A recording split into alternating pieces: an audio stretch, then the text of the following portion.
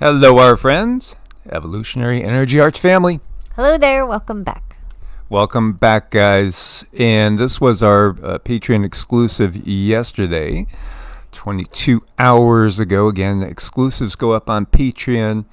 I'd say twice a week is typical, sometimes more, occasionally less, but every week. Exclusives going up on Patreon you won't find anywhere else. I just had to share this. This is a beautiful structure. Look at the colors. Look at the colors. And this is part of a complex. This is Meenakshi Amman Temple. It's dedicated to Shiva and Shakti. There is a legend behind it. And when you look at this, you just think, why aren't we building things like this today? We talk about Tartaria, we talk about all the beautiful buildings that we see in various places, that were destroyed, and you got to wonder why, because the architecture is so beautiful. Then you look at something like this, and this blows most of those away by a mile, and you got to wonder, why don't we do things like this with the grandeur and the attention to detail? This is part of a complex. It is steeply rooted in mythology as well. As you can see, this is, again, it's part of a complex here. You see an outer wall, and you see these entrances through these pillars, these structures, which I have seen more than one person say that when you look at this type of structure in specific, what they are doing is they are remembering Vimanas. And Vimanas, again, are ships. They are vehicles. And it was just well known that there were extraterrestrials always amongst us. And there were beings that lived inside the earth, inner earth beings with advanced technology. There are also beings that come from other planets, other star systems, and would come and live here openly when we are not in a Kali Yuga period. All this is just it's a given. It's just common knowledge.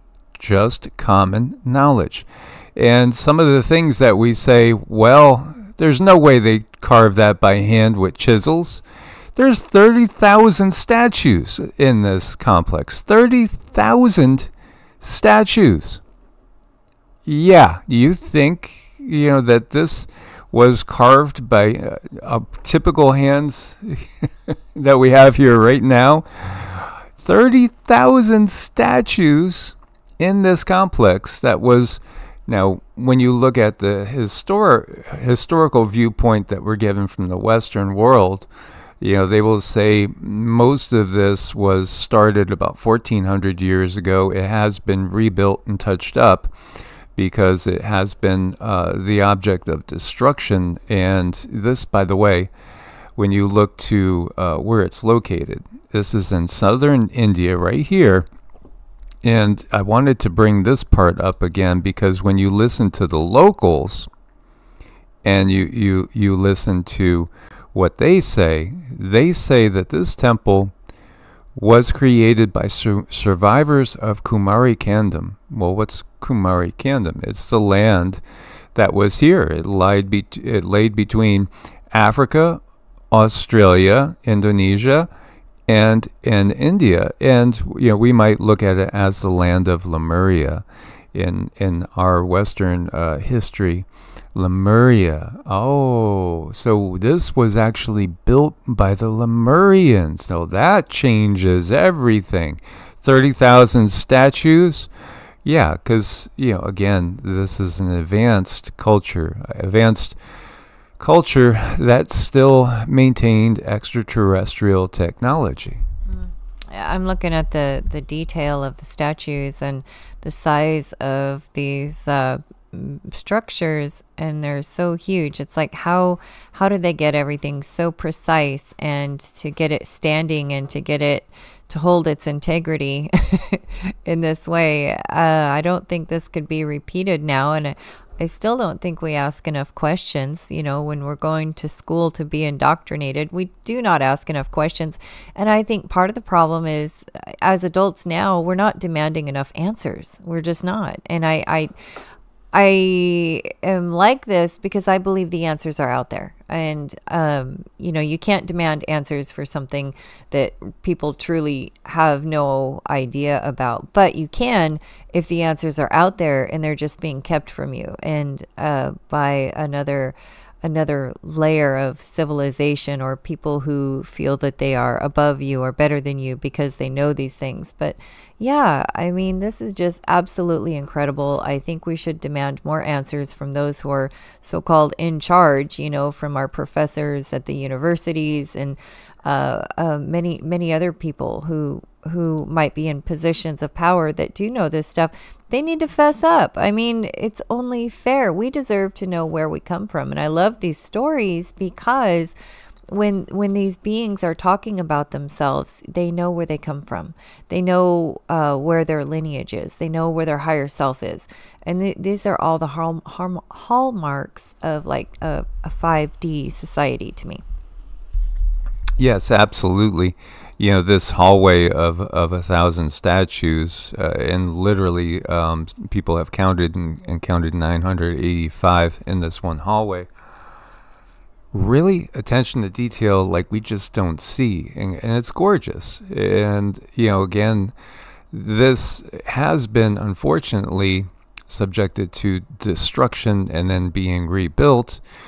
There is a lot of history here in southern India. I find very, very interesting because, again, what we call the Aryan invasion, what was that really? Well, you know, there's been redos. Yeah, there's been a lot of redos. And who is the subject of redo? The redos are targeting the most technologically advanced people on the planet that have the ability to break away from the system. This system is one that, you know, can't have that. So it uses these periods of rampant destruction to always kind of send us back technologically into more of a Stone Age. But there's these leftover traces that they can't obliterate at all and still leave a certain amount of population there. When you look at it, it's just fabulous. It's just amazing. You know, the layout, the design, 30,000 statues. And then the line of thinking is that this is all carved from basically one big rock complex. And you'll find that a lot in India, in Greater India. Mahabharata literally translates to Greater India, as India of ancient times was much larger. And India, in reality, in my mind, is basically a connection to Lemuria and Mu. So what we have is a connection to a time that was before the current power structure was in place. That was a time when we saw beings that were similar to us, but a lot of beings that were not similar to us, and we knew they came from various places. Again, look to the attention to detail with these statues. Okay, so many heads and so many arms. Did they really have those? No. What this is a remembrance of, it's saying these beings understand their past lives. They still maintain memories of all their past lives and their different incarnations. And many times when we see in the Hindu culture that this person was a incarnation of Shiva, or this is an incarnation of Parvati, which again, Shiva and Parvati, Shiva and Shakti. Shiva and Shakti in one sense is divine masculine, divine feminine. In another sense, when you're talking about Shiva and Parvati, why would you use Parvati instead of Shakti? Because that's an individual, that's more in a particular energy stream. Ultimately, there's one consciousness, which is understood, but it branches out into these different consciousness streams. And the realization is that there are beings that know who their higher selves are.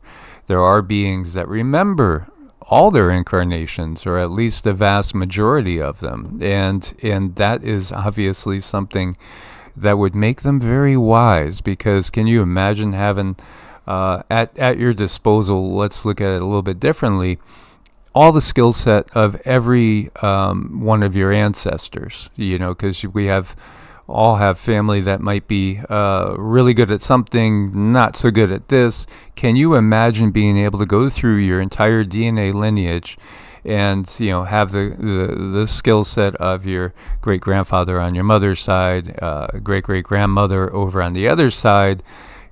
It would be just all this knowledge that you could pull from at any time. You would have the knowledge of a god. Well, that's why they were called gods again, because their knowledge was so vast and their understanding of how the universe worked is so vast. As we see these depictions, why are they depicting them as green and blue? Because they actually were. They were, you know, skin colors that we are not used to. And at the same time, they're very, very humanoid, and they come from different places. Absolutely. You know, these are very real beings. Look at this hallway. Look at the grandeur, the colors. This is it's a celebration. When you see buildings like this, it's celebrating life. This is from a totally different time period. A totally different time period than we've grown up in.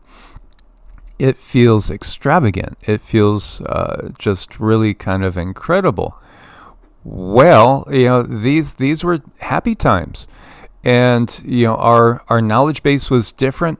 We understood that life is a gift, and it's to be explored, and it's to be enjoyed, and it's a learning experience. It's also not our typical state. You know, there's the birds coming right to the window there.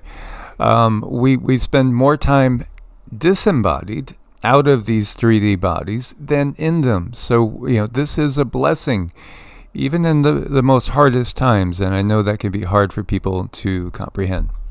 Well, it can, because times are so difficult right now, and the struggle is very, very real. But I really wanted to point out, you know, the celebration of life and the celebration of being here in the 3D to bring things into a manifested state. And all of what you see here started with a thought, just a thought.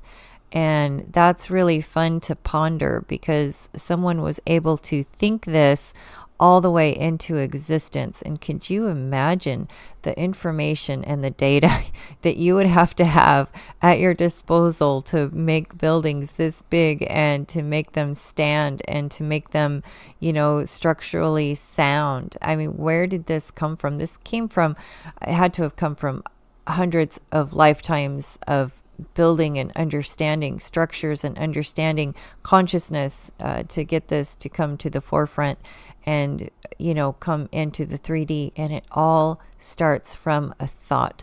So, you know, you guys just sit on that and ponder that and realize that your manifesting abilities are powerful, and it just starts right there in your head. Legends say Meenakshi Amman Temple was created by migrants from a lost continent. Perhaps that's just a story, but the unique and monumental towers, their brightly colored sculptures, mythological figures, could make you believe the temple comes from a storybook. Once a year, the temple ups its game as it attracts over 1 million visitors to attend a sacred marriage celebration and a chariot procession for the angered god who almost did not make it. And basically, the story ties in again to Shiva and Shakti, Shiva and Parvati. And again, it's as we were doing this, what came to Cindy was, as I was speaking to you about, it's not that this is literally, well, it's not that it's literally the Shiva and the Shakti, or Shakti again, divine feminine, in the incarnation as Parvati, because again, Shiva is part of a trinity of Brahma, Shiva, and also Vishnu. There's a feminine trinity, a divine feminine counterpart to the divine masculine counterpart. in Parvati, Lakshmi, and Sarasvati. And what we have here is, again, the understanding of the higher self, perhaps understanding of up to the penultimate higher self in some ways. As we all have higher selves, and we have higher selves that have had myriads of experiences, even though this particular soul, if you want to use that term, may have had only a certain number, a handful of incarnations as a human previously. The higher self has, in many cases, multiple lives going on, and often not even just on one planet. So this is part of what's understood in Hinduism. And also, again, Buddhism comes out of Hinduism. And then we also have many other branches that have branched off at different times. This is, again, in my mind, this is just leftover knowledge that goes back before the Kali Yuga. It goes back before the Kali Yuga, goes back to Dwapara and other information that was given to us by benevolent beings way before the control system came in. This temple was also partially destroyed by Islam, and in its expansion, the Muslims came in and were trying to destroy and wipe this out. And again, they were being used by the control system to wipe out some more of our ancient history, a history of Lemuria and Mu and Tartaria, and et cetera, et cetera. It's fascinating to see, again, that this is all about showing that we were never alone, and in fact we always had visitors from other places here with us. This is part that has been wiped out. They were always here with us, many different visitors from many different places.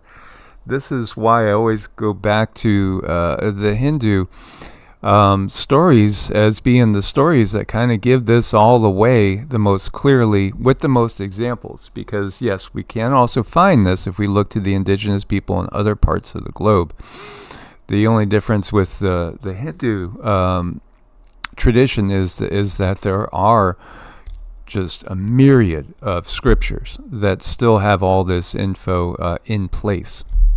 It's a lot of fun to really dive deep if you want to. Oh yeah, I mean it's just it's fascinating, and again, this is claiming that this temple was started about 2,500 years ago. Now more than that, according to some sources, far less than that, according to the historians of today in the Western world, Western culture, by the survivors of Lemuria. Kumari Kandam, a lost continent. It's not here anymore. And, they say identified as the Tamil equivalent of Atlantis. So, again, the historical records don't agree with this. But this is really the case. It's pretty obvious. 30,000 statues. 30,000. And what a complex it is. And also, these are the shapes that what you're seeing right here. This kind of pyramidal pillar type of shape of particular vimanas, of certain groups of ships that came down in better times before the invasion of that which we would call the Asuras or the Anunnaki Ijiji invasion. Indeed.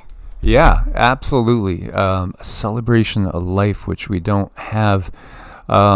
We don't have that type of thing today where, you see these grand structures and we marvel over how could they possibly build them?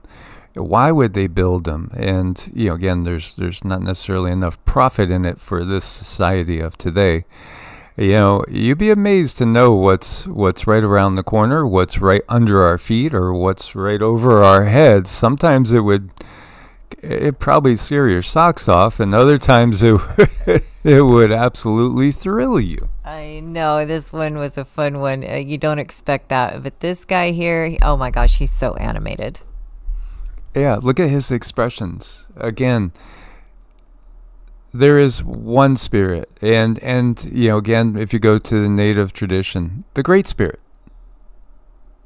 Just that simple. You know, Mother Earth, Father Sky. Doesn't have to be any more dogmatic than that. Indeed. As always, guys, thanks for your support. Source bless and namaste. Namaste.